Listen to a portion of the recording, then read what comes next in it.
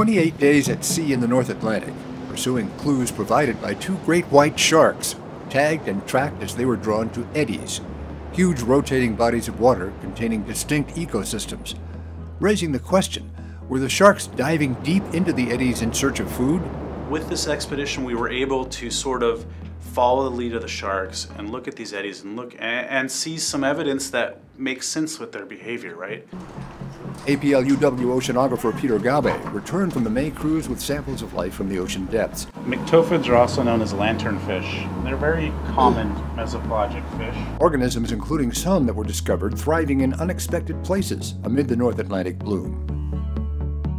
We have this ocean that's blooming in the spring, and then inside of it we have all these little ecosystems moving around, and we're trying to get some sort of handle on what the different mechanisms are and why that's happening.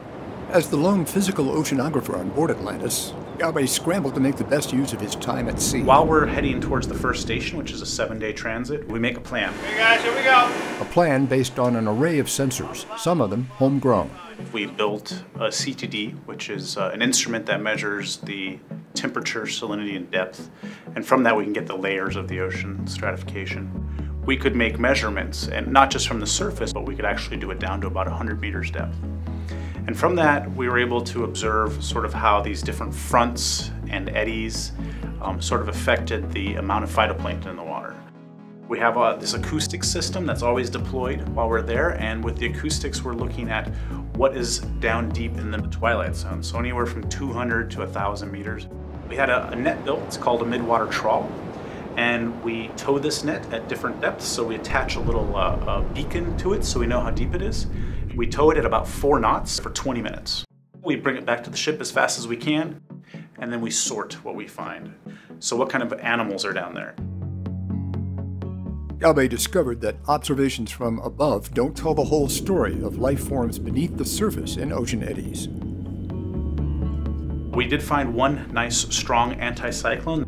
We immediately saw that there was a lot of backscatterings. So there's a lot of stuff down there. We saw this very interesting inverse relationship.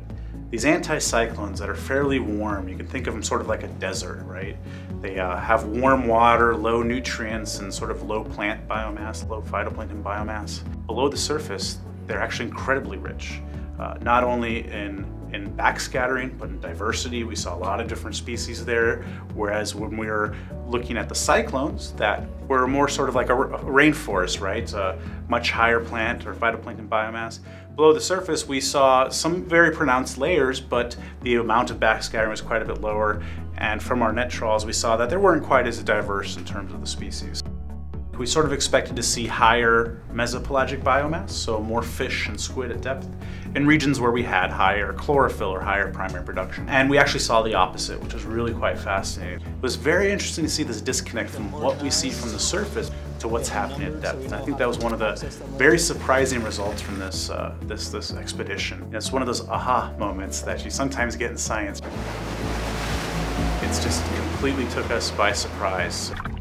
No surprise, presumably, to the sharks on the hunt for food. We were able to sort of follow the lead of the sharks. We were able to see some evidence that looks like we're on the right track. Peter Gaube and his NAMES project colleagues returned to the North Atlantic in September.